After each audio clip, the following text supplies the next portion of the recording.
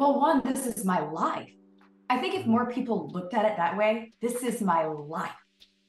I am in control of it. I'm in the driver's seat. I cannot control other people, but it's your podcast, Nick, so I'm going to watch my language. I'll be darned if if I'm going to let someone else determine how far I will go in my own life. I think it's really important for women to understand no one can read your mind, and they're not supposed to, and you don't want them to read your mind.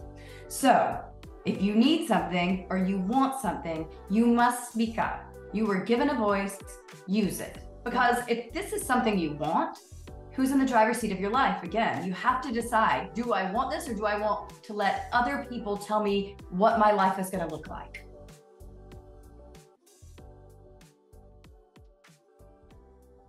Laura Casselman, we are so excited to finally welcome you to the Book Thinkers Life-Changing Books podcast. I can't wait to talk to you about your book, Trust Your Increments, and a little bit about you. There's literally so much to cover.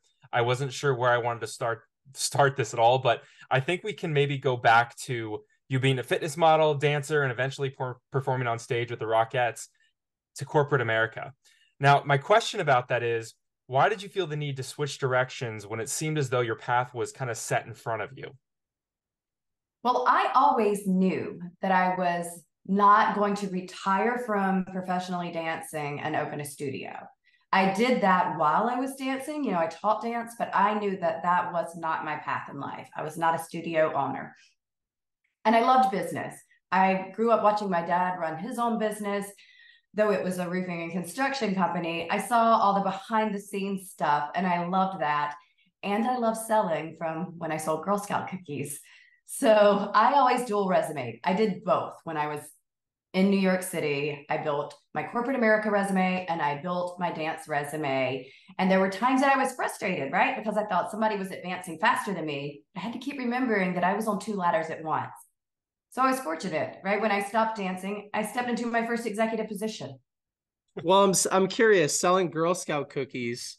What did you learn at that age? Like, what did you learn about sales and marketing, about product, about service? I mean, do you still think about any of those lessons today? All the time. So I wanted the badge, right? I told you guys a long time ago, I gamify everything. I love competition. I want to win. And with the Girl Scouts, we got badges depending on the things we did. And I wanted the badge so badly. So I lived from a super, super small town and there were limited people to sell to. But I sat down and it was like one of those phones that goes in a circle dialing. It took forever to dial someone's phone number, but I pulled out the phone book and I just started dialing everybody. And I would say, hi, I'm Laura, Susan and Larry's daughter, and I'm calling about Girl Scout cookies. And people would even say, Laura, my daughter's in your troop. And I would say, yeah, I know. What cookies did you buy? And they would tell me, and I would say, okay, but you didn't get these. And I really think you should get these because they're not only my favorite, but don't you want our troop to win? And they would buy cookies for me too. And I thought, this is so cool. And people would just love that I had the nerve to call, and I didn't feel like it was the nerve. I just wanted the badge. So hindsight, I learned to accept no really early, as that was your first answer. We got it out of the way. Now let's work on that yes. But also, it was just that I knew my end goal. And I love that you were dialing for dollars at that age instead of just standing outside of a grocery store and trying to sell to everybody that walked by. Like, you were using alternative tactics that I'm sure a lot of people were sort of scared to do at that age. So that's really cool. And Luke, I know I hogged it from you, so I'll kick it back over. No, it's completely fine. These stories are great. I'm so curious, like from such a young age, you already had like this entrepreneurial mindset, it seemed.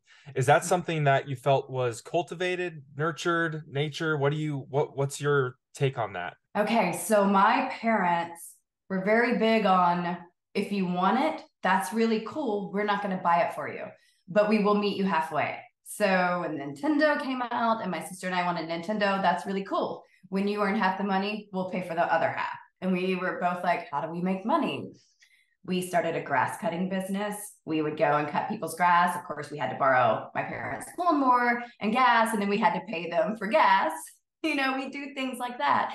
I got to the point where I knew what I wanted and I needed money so badly. I grew up on the number 3 fairway of the Clio Country Club. It only had 9 holes, so don't think I grew up in a fancy place. It was not 18-hole golf course. There was a cotton field in my backyard. But I would walk over and sit on the number 4 tee box and sell mulligans, and they let me. I was just like, oh, that was a bad hit. $1 mulligans right here. And people would give me $1 for a mulligan that didn't exist. That's Wow. amazing. Yeah. Where there's a will, there's a way. And I did hear that tape because my mom listened to it. Are you grateful? Do you look at that, like that lens of your parents, I don't know, forcing you to go out and kind of fend for yourself at such a young age? Do you look at that through a lens of gratitude, or do you look at that through a lens of, oh man, I can't stand that they did that? Are you doing something similar with your daughter? Yes. So I love it. I love that my mother in the Southeast during that time raised very independent girls. I love that she kind of knew what we were going to face in life, made us strong, made us know how to get what we needed in life. We learned how to use our voices. I've spoken to you about this before. I make sure my daughter, currently she's 3, so that she knows how to use her voice and that she's articulate, maybe too articulate right now, but Well, it's so important. I love your message. I have 2 daughters of my own, and I know we've had a lot of conversations about this, but I love your message of empowering women to go after the things that men are going after. And it's so difficult for women to do that, even in 2023, which honestly just blows my mind. So what are some of your like go-to tips when you're talking to young women who want to be entrepreneurs and work in the corporate world? Like, what are some of your go-to tips that you talk to them about? I think it's really important for women to understand no one can read your mind, and they're not supposed to, and you don't want them to read your mind. So if you need something or you want something, you must speak up. You were given a voice, use it. Now, don't waste it. Don't just run on with hot air about anything, but in the right situations, speak up, voice what you want, make sure that you've got, the stuff to back it up. But also understand that when it comes to men, they will apply for jobs they are not qualified for all the time and get them because you as a female didn't apply because you thought I'm missing one piece of this, list of qualifications. Apply. The worst that can happen is someone will say no. Not a big deal. So you've obviously become very successful, and you have a strong voice. You display a lot of certainty when you speak. And so not only should you speak up, but you also have to be articulate, know what you're talking about. So I'm curious, do you have any public speaking tips? I mean, when people ask us about the content that we produce, oftentimes I'll send them your videos because you're so well spoken and you present yourself so well. I'm just curious if you have any tips for anybody in the audience. Well, I am confident, but I'm confident because I am constantly exercising my confidence muscle. I say that, but I'm constantly working on the next thing. I prove to myself daily that I will show up for myself because I'm a big believer that no one else owes us anything in life, that we have to show up for ourselves first. So if I have a dream, it's no one else's job to hand me that dream. It's my job to go after that dream and not just let the time pass. So I believe that just daily actions make me feel confident. Also, I speak a lot. I do a lot of podcasts. I do a lot of talking to team members, employees, people that I'm mentoring. The more you speak, the better that you become at something. I think I said even in one of the videos we filmed together, one of the easiest things you can do is just start calling to order your food instead of doing it on DoorDash. It's just simple interaction. And so often in life, we get behind these screens and just message and text, and we don't have real conversation. But our voices are a gift, and we should be using them. Yeah, I'll just a quick comment, Luke, and then I'll kick it over to you for the next question. I saw a reel the other day that popped up on my feed, and it was this girl saying like, no, you order. Like, I would rather die than ordering. I would rather throw up than ordering. And it's like, pick up the phone. I don't understand why this next generation coming up today is so scared to talk to somebody else through a mobile device. Like, it's literally the safest thing you could possibly do on the planet. Your phone cannot hurt you. The person on the other end cannot hurt you. So I don't get it. But your comment made me think of that. It was funny. I mean, just to comment on that, Nick, I just think that so many people are so insecure in themselves that it's so difficult to do that. I know that I mean, thankfully I don't struggle with that as much anymore because I'm just like, I don't care what people think of me. But there's definitely been times in my life that I have like been nervous to pick up the phone. I'm like, this is ridiculous. This is ridiculous that I'm Mhm. even nervous to do this. But going back to you, Laura, I'm curious, you've had a lot of challenges throughout your career, and what what is the thing that kept you going? I know that, and this might be, we can talk about this a little bit, but men have asked you to do some very inappropriate things in for money and all kinds of crazy stories that you have. And I'm wondering, like, what is that thing that kept you going and not just like take that as, okay, this is how the world is and I give up? Well, one, this is my life. I think if Mhm. more people looked at it that way, this is my life.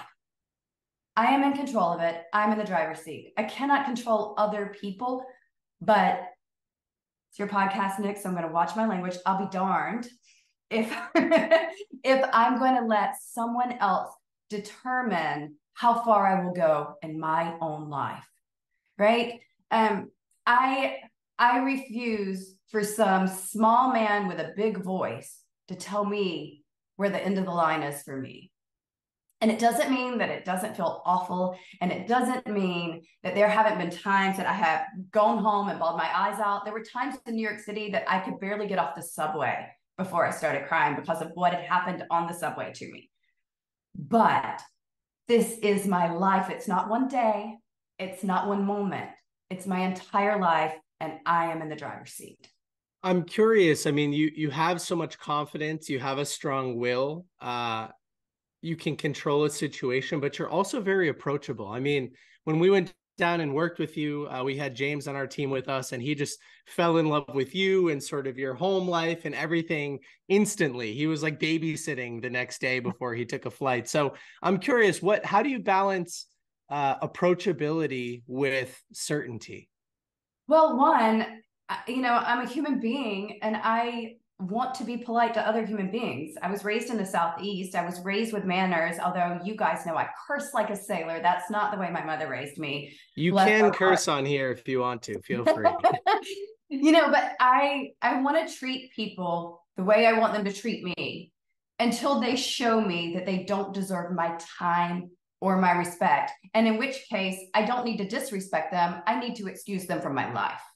I don't want to waste my time with people like that. I just need to say, you no longer matter. I don't see you anymore. Go stand over there with your people and y'all go complain together, because that's what those people are going to do anyway. They're the people that are going to get in groups and complain because misery loves company. I don't want to be miserable. Yes, do I want to get together with my friends every once in a while and say, I've had a really bad day and I'm so angry at this person or this situation.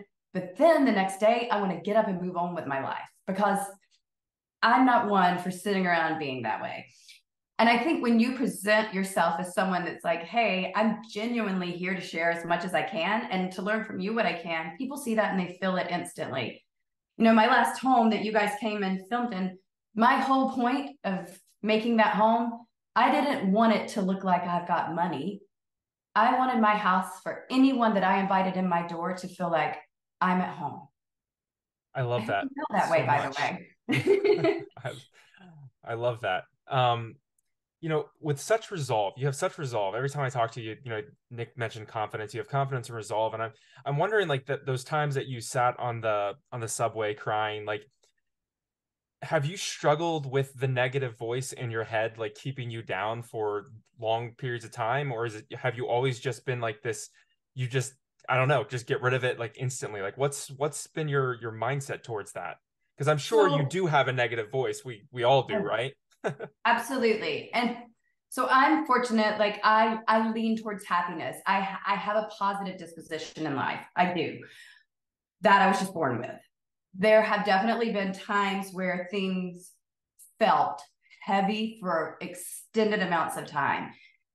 I believe one is that I know when I need to get out of my own way, right? Because sometimes we're so comfortable in the ick that we sit in it, right? And sometimes we just have to be responsible for our happiness and say, enough of this. I go through that now, and this is a new phase in my life where I have to say, you know that if you get up and work out, you will feel better the entire day. I have to actually tell myself that. Whereas before I was like, I don't know why people complain about working out. This is the best thing ever. It's a new phase in my life. I talk myself through it. Sometimes I have to set a timer that says when this timer goes off, you will actually go out to the gym. But I think like it's just taking responsibility and saying, you know, no one else is going to deliver what I want out of life to me. I've got to go get it every day. And when I'm in the funk, just saying like the simplest thing, working out will release endorphins that will make me feel better. And I don't have to pay for it. I can do it outside. I can do it inside in my den. I can do it while I watch TV if I want to. It's pretty easy.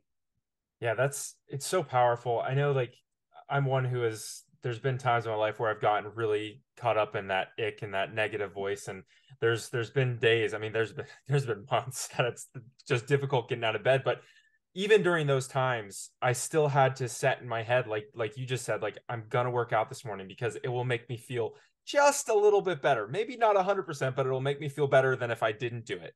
And sometimes that little bit is enough to get you going. So kind of switching gears back, I'm going all over the place, but I wanted to go back kind of to the beginning of our conversation because I'm curious about it. So when you had your kind of your feet in both the, you know, the Rockettes and this whole performance world, and then also in this corporate world, did you feel that served you, or did you feel like that didn't? Like lots of people would be in that situation and do both things poorly and fail miserably at both of them because they didn't focus on one thing. So what are your thoughts around that? Especially like people listening to this that they're like, oh, maybe I can do this and this and do it well, or maybe I can't. What's your thoughts on that? So yes, I do think it served me, especially now, right? When I knew that I wasn't going to open a dance studio, when I knew that later in life I wanted to do something big in business, I didn't know what it was going to be. You know, I have founded companies now. I am the CEO of a large tech company now. So yes, it definitely helped me prepare for the later years after I would no longer be at Radio City Music Hall kicking it with the Rockettes. But there were times, and I say like that I was jealous of other people, but it was also, I was questioning, was I doing the right thing? As a performer or an athlete, you always know your time is limited. You, whether it's an injury that takes you out, whether it's age that takes you out, you know that your time is limited and you want to give it everything you've got. So I would question when I would see other girls that were doing Broadway shows, or they were on television when I would turn my TV on dancing on the Gap commercial, or, you know, whatever they were doing. I bet my friends are wondering, why is Laura not in Gap commercials? They weren't even thinking about me. Like I was making it egotistical and about me. No one was wondering, why isn't Laura doing this too? I was performing with the Rockettes. I was climbing the corporate ladder. And like I said, sometimes I had to realize you don't deserve what that person has in this world because you're climbing two ladders at once. And when they finished dance and had no idea what they were doing with their lives, I was an executive in New York City, right? And so they were probably like, well, how's Laura there? What's Laura doing? It all works out, but I think whatever you decide you're going to do, you just have to commit to it. Because yes, it's hard. It's really hard to do two careers at one time. It's possible if you have the time. And if you do have a family, it's really hard. I can't even say what I would have done if I was a mom at that point in time. I don't think I could have, but I was younger and was able to do it.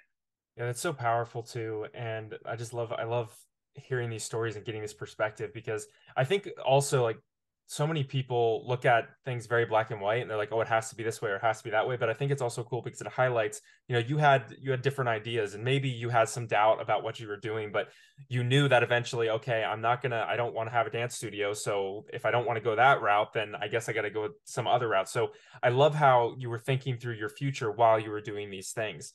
Now, I'm curious, fast forwarding a little bit, you went into tech, which is, I mean, probably like the most male dominated, especially at the time, the most male dominated field that there is. So why did you want to get into tech? Like, what was the thing that inspired you to do that? Honestly, there was opportunity. There was an opening for me to come in and use my talents as a consultant. And it was just in operations. And I think that's a key thing too, that fits in with what we were previously discussing when I was climbing two corporate ladders or two ladders at one time, is that if you're looking for opportunity, you will find it. And that's what I was doing, right? I was looking for opportunity all the time. And the same was when I was consulting. There was opportunity.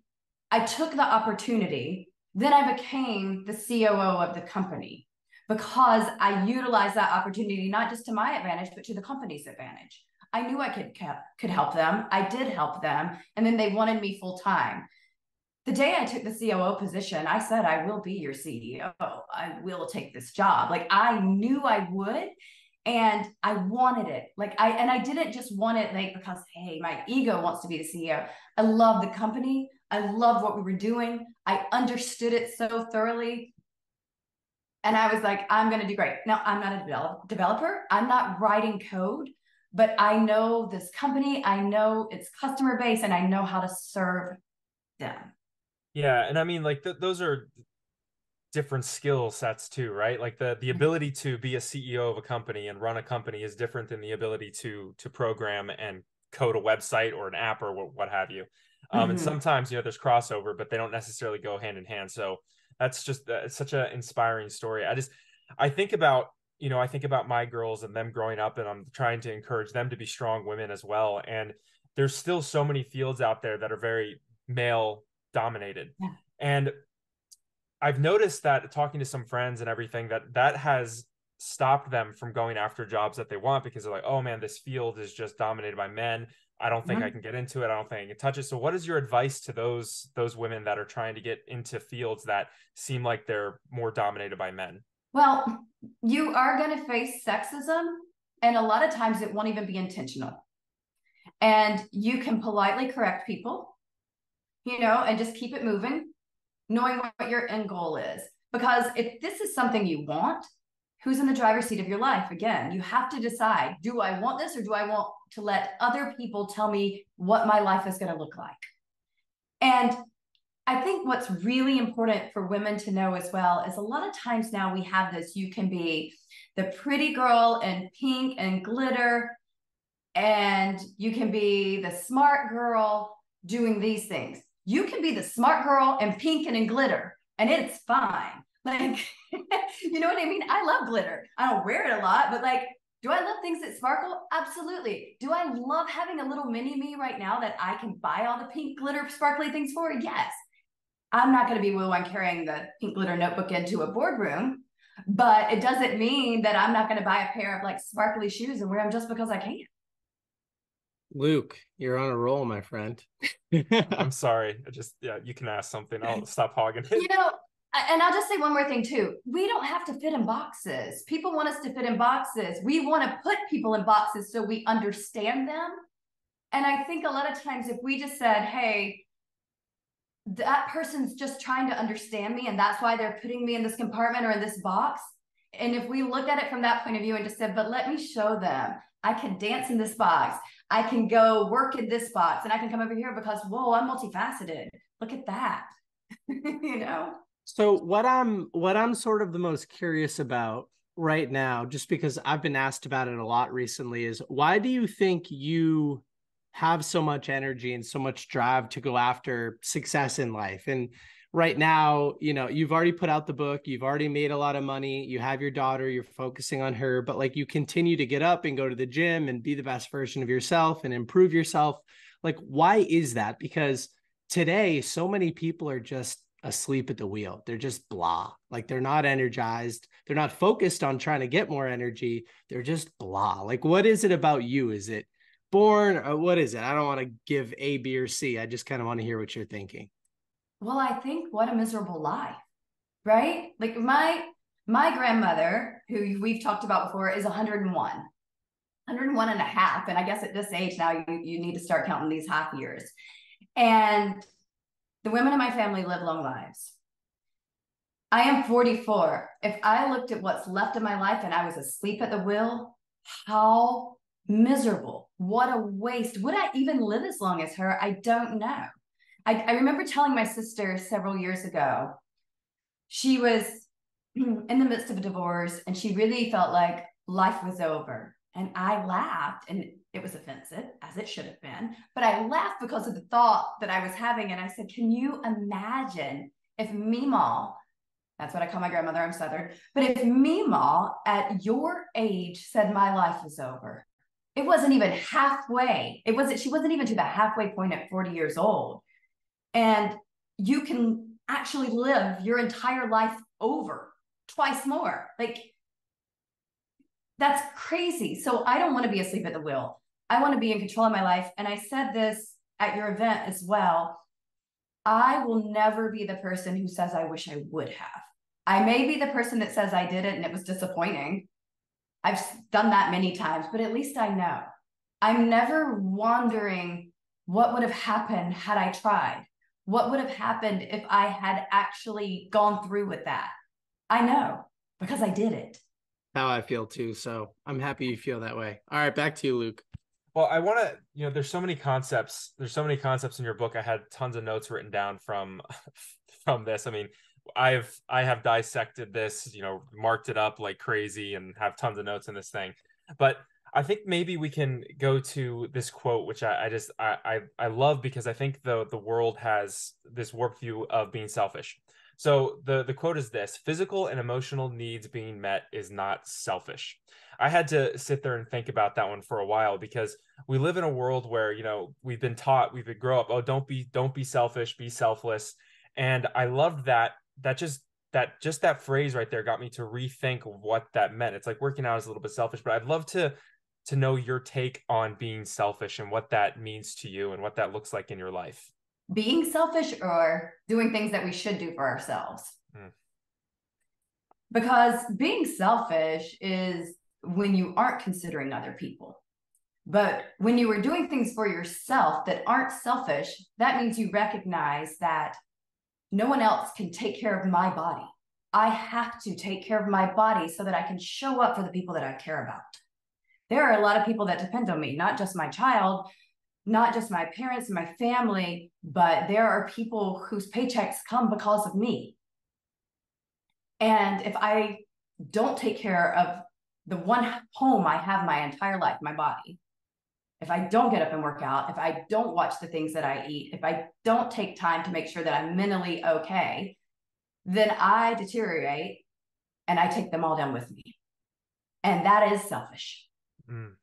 So why do you think that the world has been built up in this with this warped view of what selfish is? Because it seems like that's more of the problem, right? Because we look at working out. I know that I get up every single day and work out, and I've literally had friends tell me that I'm spending time away from my children, that it's wrong. But I'm like, don't you get it? I get to spend more time with my children because I'm working out, and I get to actually be there and have fun with it. But why do you think that is? And you're showing your children that it's okay for them to take care of themselves, and that exercise makes you happier and it makes you healthier. So you're demonstrating by example, first of all. So that's not selfish. That's actually doing more than just speaking it. It's living it. But on top of that, I think that it probably came from our warped work culture, where it was produce. And we didn't at the time realize that when we made people behave like machines, that they would break down like machines, but wouldn't be as easily repaired. And like for me, I pay my employees to work out. Like I actually pay my employees to step away from their desk. And it's very hard to get developers to step away. So I let them set their own rewards. Like I'm like, okay, let's do a 4-week fitness competition. How many days a week do we need to show up? And I'm like, minimum 4. And so they may say 4, sometimes they'll say 5. And I'm like, okay, and what do you want to win? Do you want to win money? Do you want to win gift certificates? Do you want to win iWatches? What do you want to win this time? And sometimes it's not even something expensive. They're just like, hey, we want this cool new water bottle, or we want, whatever they saw in some newsletter. And I'm like, cool. Then I'm going to order them, and I'm going to order enough for everybody right now because I think you're all winners. And if you don't complete the fitness challenge, we'll just all look at your box of stuff right here that you never got to collect because you didn't show up. But I want them to see the prize, eye on the prize, and know like, hey, I'm showing up for me. And I want them to know like, I am your employer, but I believe in you being healthy because it's going to cost me less than healthcare, and you're going to show up a happier person, and you're going to get the work done, and you're not going to be like the cancer that spreads in my company because you truly want to be here. Fact. I love that. We're going to have to implement that at Book Thinkers. It's cool. It's cool. All they have to do is do social proof, like not social proof. We do it in our Slack channel, but do proof. Like they can be sweaty workout. They can show me on their fitness, watch, or on their phone, or they can show me like whatever fitness class they were at the gym, just some proof that they did it. Yeah, we use Slack too. That's a good idea. We have a daily workouts channel, but there's no incentive to post in there. So I think, there's periods of time that it kind of goes down. Okay, so you have the book. What is next for you? What's your current focus? Are you what do you think about for the next couple of years? So I'm focusing on our mastermind now, where we help business owners. So you've got to be executive level or founder, and helping business owners that are at 7 digits grow. So that's what I want to help. I want to help people grow with money, but get more of their time back. And I'm also, for me, focusing on my speaking. I'm really going to work on where I'm showing up, where I'm speaking, and just sharing knowledge, because I've said this before, there is enough for everybody, and I want to help people get there, because then we're all happier and the world's a nicer place.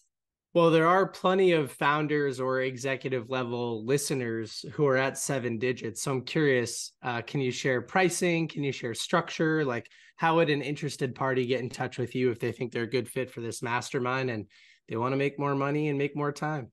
Yeah. So if you are making 7 digits, even if it's only on the revenue level, and you feel like you're stuck or you're working too much, or more importantly, that if you truly stepped away from the business, it would fall apart. If you had to leave for an extended amount of time or vacation, that your business could not stand up without you, then you're probably a good fit. It is $25,000. We'll meet 4 times in person. We'll have monthly calls. You can submit questions in advance. We actually address your real issues. And I'm being very particular about who I allow to be in this. It's going to be people all around the same level.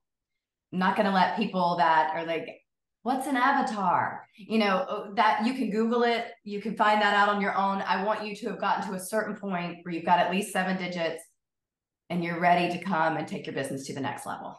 I love it. All right, here's my final question before we have you on again in a few months. Cool. What book have you gifted the most over the last 12 months, and why? Ooh. Other than your book. Yeah, I was going to say, in the last year, I've definitely given away a lot of my books. Okay, well, it's about to be your book because I just ordered so many of them. So that one's next. But for right now, I would say Total Money Makeover. And the reason being is that a lot of times people will ask me for financial advice, and I see all the things that they're doing, but they don't necessarily want to hear that from a friend or someone they know. So I'll say, whether or not you believe in the religious side of this book, take it and just start with the basics. And when you get control over your life, then you're not going to need to ask me the next question. You're going to make sure you find a good financial advisor. I love that. Well, thanks for answering and indulging my question about what's next. I think the application only mastermind concept is pretty cool. And, it's great to get to learn from you on this podcast for free. I feel like, okay, divided by 4, I'm saving a little bit of money here. I get like personalized mentorship. All right, kick it over to Luke. All right, Laura, this is the last question that I'd love to ask all of our guests. And that's this: you pass away and all the information that you've put out, the courses, the books, everything disappears, but you can leave the world with a single piece of advice. What would it be? This is good. To remember that you're in control of your own life. Yes. That is so good. And I think that, so many people don't remember that. We need that reminder every single day. So that's such a great piece of advice. All right. So the final question is this: where can people go to find out more about you, and where can they buy your book? LauraCasselman.com, and everything's on there. Even the book, And I'm constantly changing and updating things. I'm about to have a real update on that site, but please do come visit. Find me on social media, say hello. I do respond. I actually respond to people. So please message me. I responded to you guys on social media, I was right? gonna say, yeah, I was gonna say you responded to us, so we can attest Now to we're that. friends. Absolutely. All right. Well, thank you so much for coming on today. Can't wait to have you on again. This has been a blast. Thank you.